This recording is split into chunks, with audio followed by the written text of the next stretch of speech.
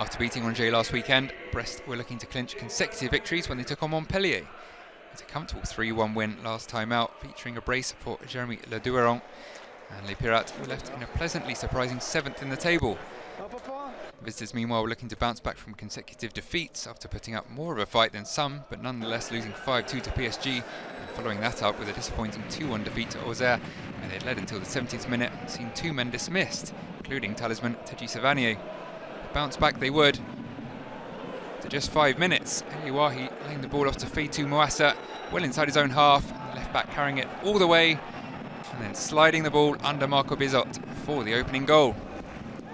5 minutes later, the lead was doubled.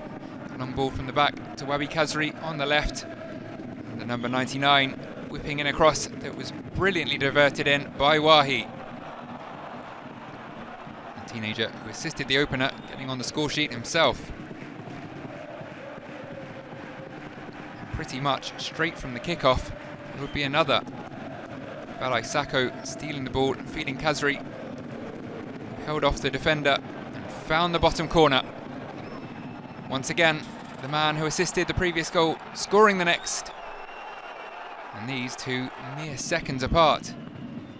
It wouldn't take long before it was 4. MAOUASSA with a corner from the right, flicked on and turned in basically on the goal line by Nicolas COZZA. As the clock ticked past the half-hour mark, they would have their 5th.